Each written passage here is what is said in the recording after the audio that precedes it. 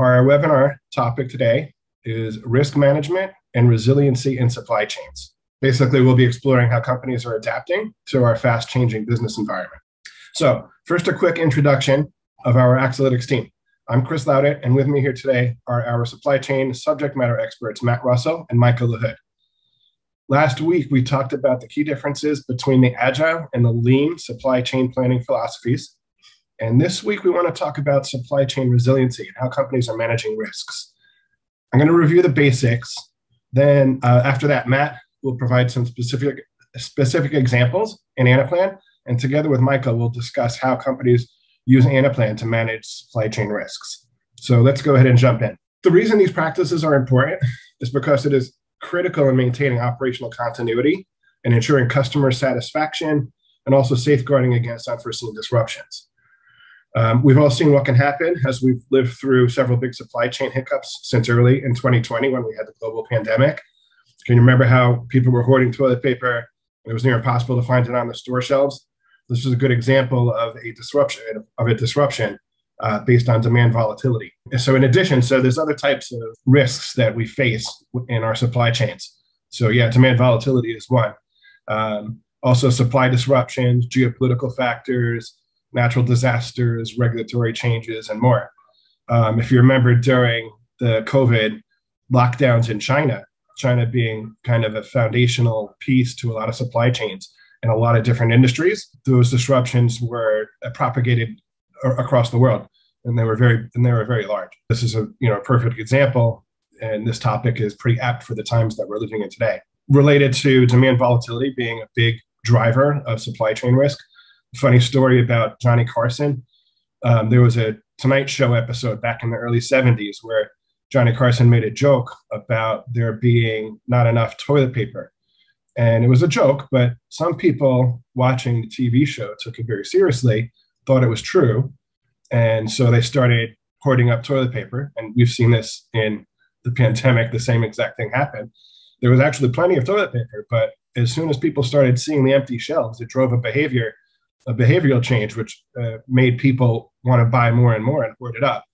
And so even though there was never an actual demand that outstripped the supply, the supply chains were disrupted as a result of just this consumer behavior.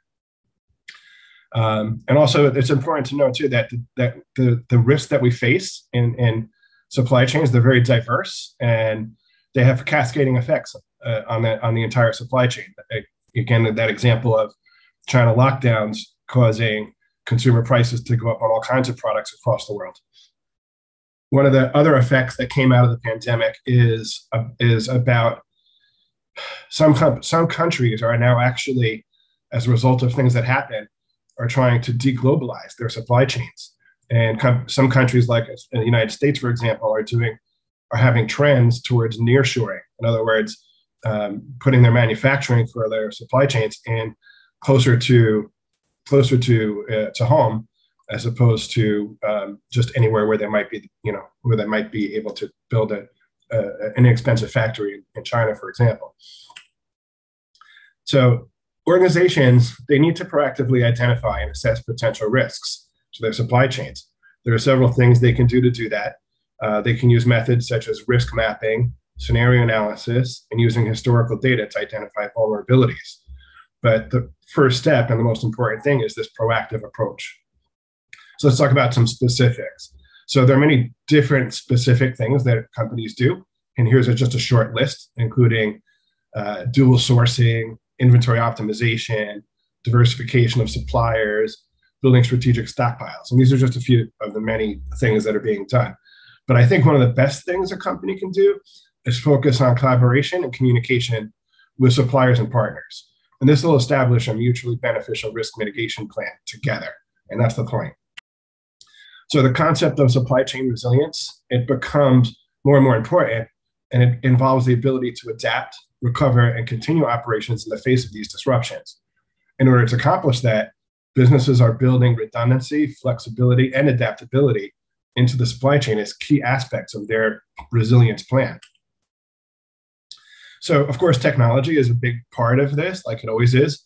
There are a few different things that are kind of emerging or that are being used today, including advanced analytics, AI, and Internet of Things. These can all enhance supply chain and visibility, enabling better risk management and assessment. But I think what's important is that some of these methods are using real-time data. And for example, with Internet of Things, you can see where your inventory is in real time. And you can also even see the status of it. Like, for example, if you've got a load on a refrigerated truck, you've got a RFID in your cases, and you've got an Internet of Things appliance in that truck, you can even find out if anything happened to that inventory, if it was exposed to temperatures that would ruin the product, for example. And this gives you unheard of visibility into where your inventory is and what its status is. And companies are just now beginning to explore the advantages and where this can all go and what the opportunities are. So we need to emphasize the importance of strong relationships with suppliers and partners and managing the risks and building resilience. Utilizing collaborative efforts such as joint risk assessment, information sharing, and coordinated response planning helps to build strong, resilient supply chains. And there are companies out there that are doing that with their partners. It's beginning to take on more of an urgency, again, as a result of the things that we've seen going on in our economy and in geopolitical events in the last several years. There's some things that are coming out in the future, like, or starting to today already, sustainable supply chain practices, blockchain technology for enhanced transparency, and use of predictive analytics. I personally think blockchain technology is really a game changer.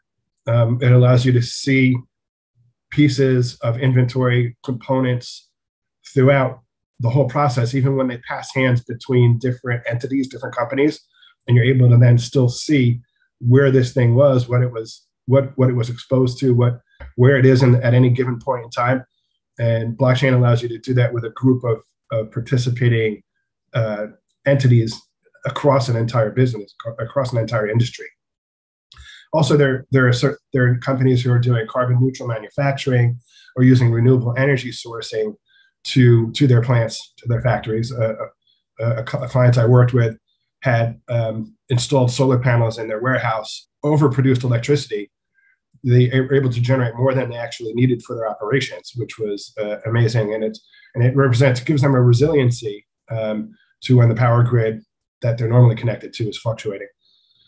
So key takeaways are emphasizing the ongoing and dynamic nature of supply chain risk management and the critical role it plays in maintaining operational stability and competitiveness. So that's the overview of what supply chain resiliency and risk management is. We're going to now open it up to the panel, and we're going to look at some specific examples of how you can use Anaplan to manage your supply chain and to address these issues. So I'm going to pass the share to Matt, and Matt and Michael can begin doing their update or their overview of the demo part. Yeah, I think for me, watching Chris's presentation earlier and going back to our last week's discussion on lean versus agile, what's really been going through my head is the increased pressure or increased responsibilities that we're going to have to be placing on our sourcing organizations. So I started thinking, we very seldom we get asked to do a supply planning implementation, a demand planning implementation. Very few times are we come to with a user story or a case where we need help for the sourcing group. But we've got a demo specifically built out for a sourcing group. And what I am sharing here is a fictional company called Holloway and their direct supply partners. This is an open bid quote or a request for a quote submission, where we go ahead and as Holloway, we can post our forecast quantity. We can let them know what their last quote quantity was for us. We know their country of origin, and we can give our suppliers access to be able to commit back, give us pricing back, and immediately flow that into our decision-making process.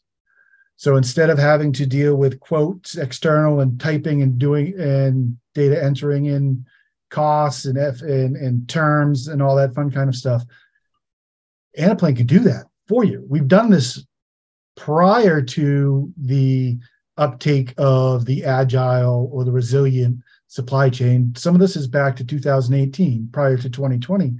Disruptions in risk management isn't just a post-COVID thing. For those of us that have been in apparel, we very much remember Pakistani floods, which had disastrous impacts upon the cotton market worldwide. So these disruptions are not new, as the Johnny Carson story told. But now we begin to simplify the work for a sourcing organization.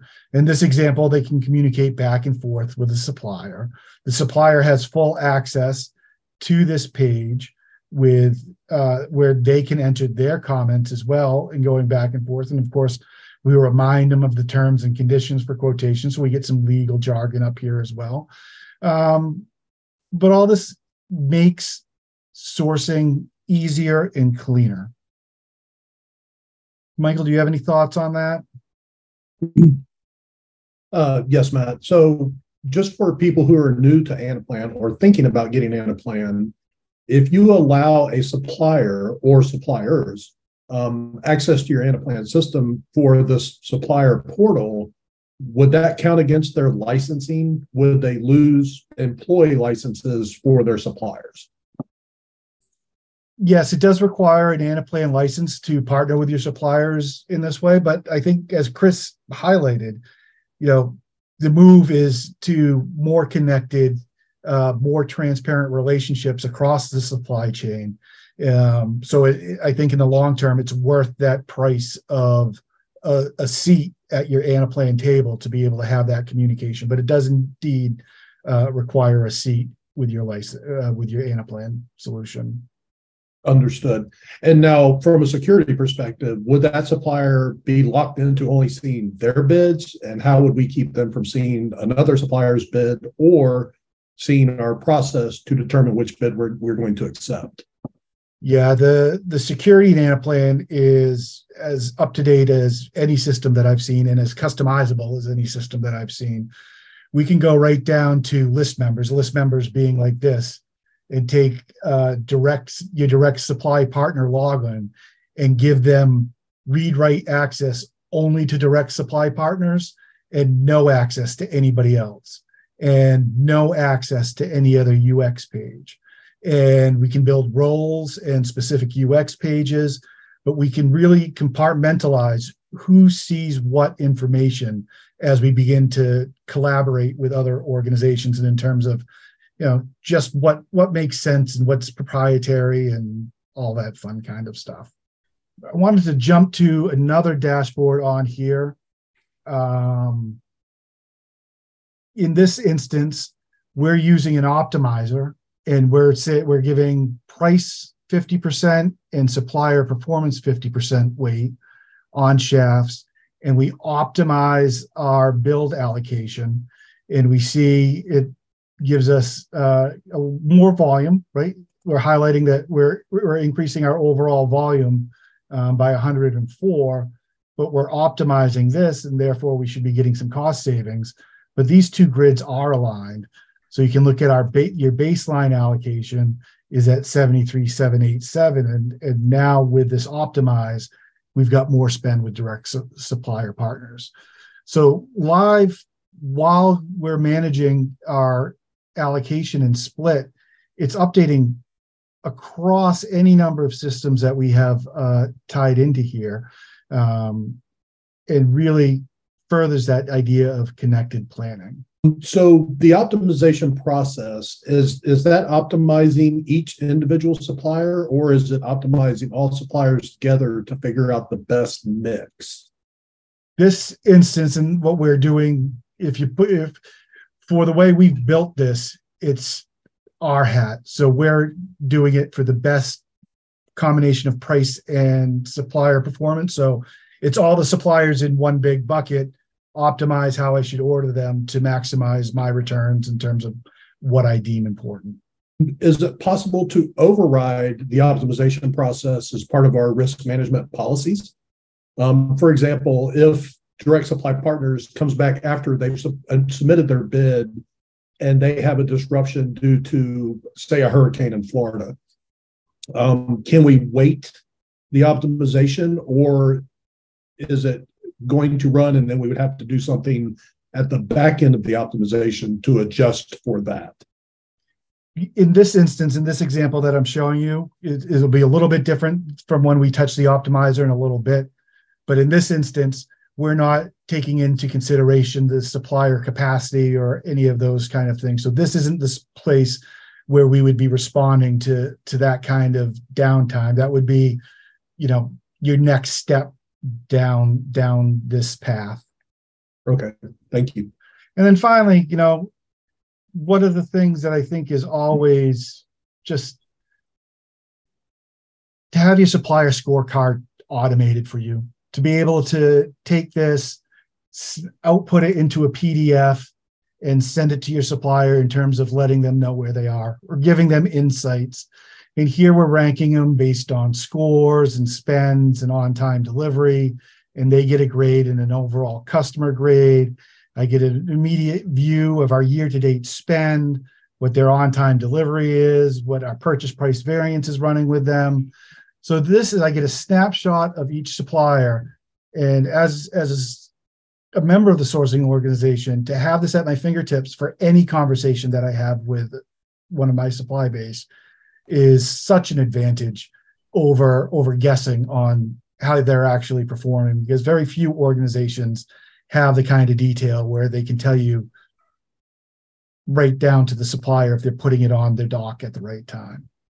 And Matt, I think this kind of goes off the last question. So using this dashboard, if a supplier has a failing grade or a C or below, this is where we would go to our management group and say, supplier X isn't meeting our expectations. And this would be our driver for adjusting our supplier mix. This could be our driver for adjusting a supplier mix. It could be our driver to decide to go and qualify a new supplier as a replacement because one of them is no longer reliable. It can be used for any number of things along those lines. Excellent. Thank you. The other thing, right, that we continue to talk about is a volatile demand or a volatile supply picture, which for the 70 years prior to COVID meant very simply that volatility we're going to try to absorb in our safety stock.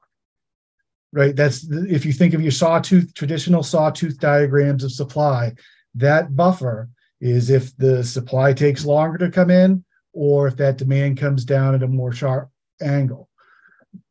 But what I want to show with Anaplan is that we have, if you can dream of an inventory policy, we can create it for you in Anaplan. In this one example, we can set our safety stock levels based upon DC service levels, based upon weeks of supply target, just based on forward-looking weeks of demand, based on a target reorder.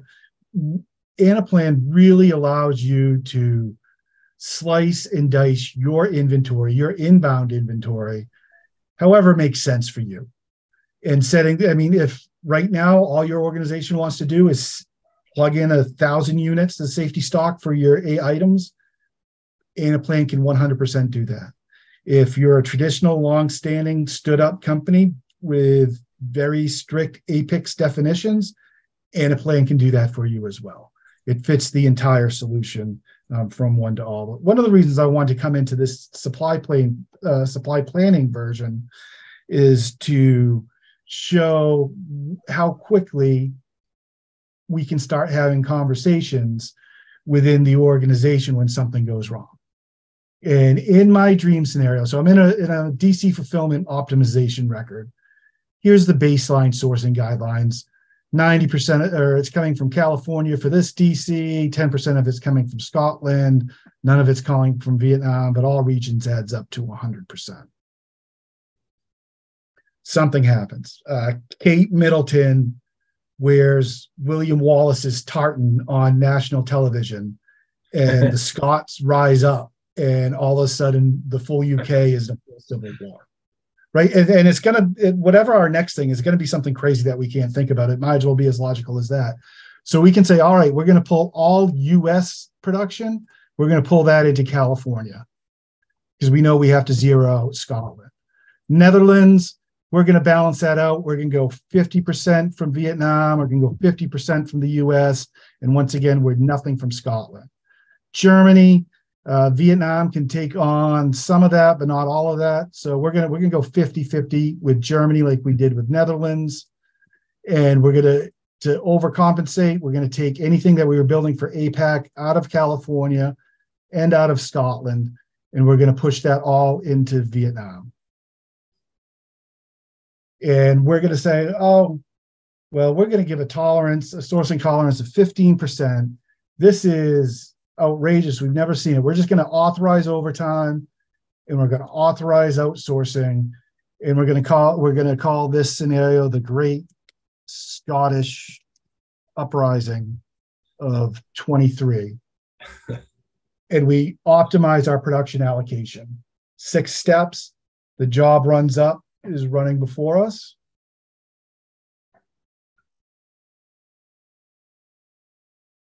Very quickly, right? So that's rescheduled everything. And now I've got a view here that lets me know right off the bat when I go into the organization that we've got a hole of, in this instance, 329 million of unfulfilled demands given the Scottish situation, right? And now you're talking about 10 minutes after the tweet. You're able to have that kind of conversation with upper management and begin to mitigate your situation there. Michael, any thoughts on this one? In your baseline sourcing guides, is there a way to either have a warning or a trigger that would allow you to not create a new optimization scenario if all regions weren't 100%? Yeah, normally how we like to approach that is we would just normalize the percentage that's loaded. So if it was 130%, we would just normalize it down to 100. If it was 60%, we would normalize it up to 100 and just do that in the background. But certainly we can turn these red. We can stop the production, optimize the production allocation completely if one of these don't equal 100 by using a simple Boolean in the background. So there's multiple ways we can poke-yoke this and make sure that we don't screw up our allocation downstream. That's all the questions I've had on my end, and I do not see any open questions in the forum.